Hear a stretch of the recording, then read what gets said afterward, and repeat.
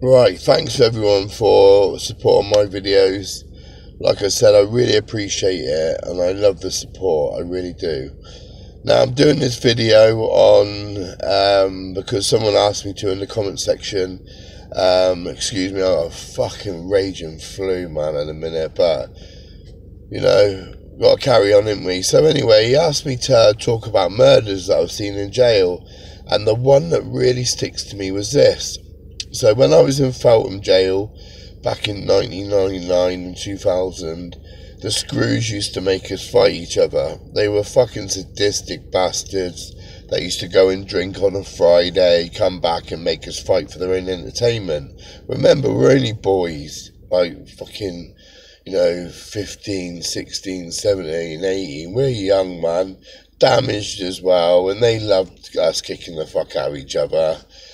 And they got a real bad fucking problem with this fucking Indian guy. They fucking hated him because he wouldn't fight.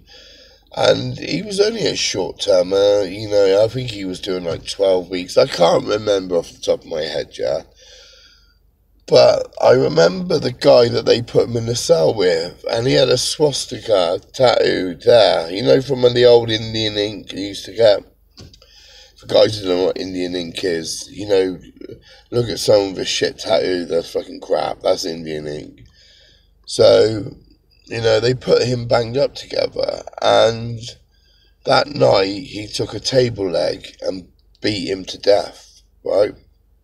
So, his mum and dad thought that when they opened the gates, that their son was coming out, but it wasn't, it was the priest to tell him that their son had been murdered, yeah?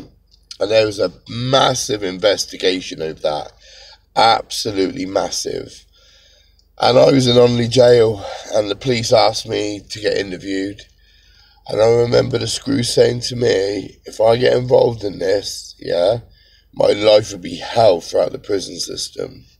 So, when the screws, and I'd been set up with fights before, some I'd lost, some I hadn't, And I went into the police. They asked me if I knew anything. I said no. They asked me, was fighting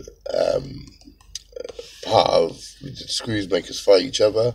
I was like, I'm not sure. I was never part of it. You done the run-of-the-mill, pretty much a no-comment interview. And now at 40, I can never watch kids beat each other up. I'm that sort of man, yeah? I really ain't, And, I think, someone got killed, man. And he was going fucking home.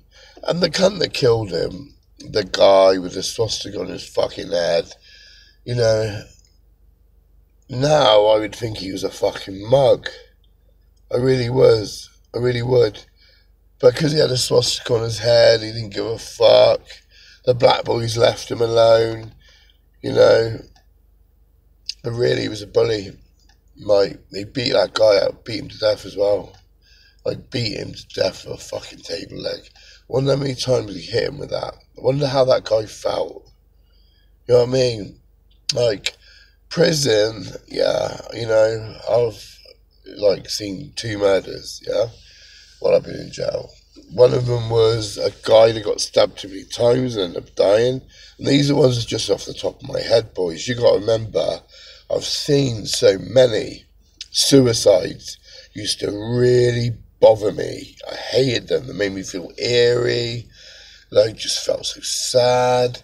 Because I thought about suicide in jail. Anyone that says they haven't is a liar or hasn't got long enough.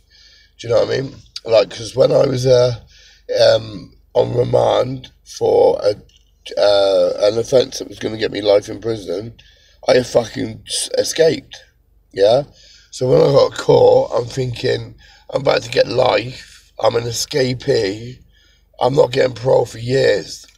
I thought, fuck this shit, because jail's shit, man. You know what I mean? There's nothing good about fucking jail, but watching a lad get killed like that, just for the screws entertainment. And that's the one murder that stayed with me. And you can go on the paper and read about it.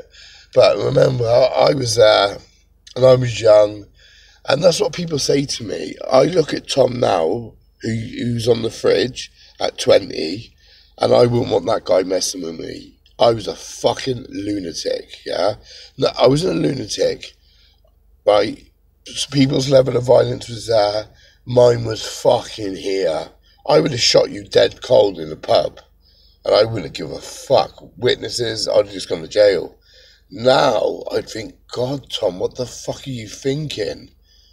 That's why I got used a lot by gangsters and, you know, other people to do their dirty work, because I was up for it. You know what I mean? I just didn't give a fuck. But yeah, murders in jail make you feel really scared and really kind of, when you see the body getting dragged out, it's, you know, it's real, man. It's real. It's as real as it gets. And you think about that poor lad getting battered to death, you know? Everyone thinks they want to see it, but when they do see it, it's not as fun then. You understand? But, you know, I'm really enjoying making these videos, and I hope you enjoyed this one. The next one I'm going to do is, I might do one about drugs in jail, you know, like addiction, real addiction, what people do to sustain that addiction, from burgling cells to all sorts of shit. And, you know, I might do, there's so many stuff, I've got so much stuff, so it's just trying to pick the right stuff.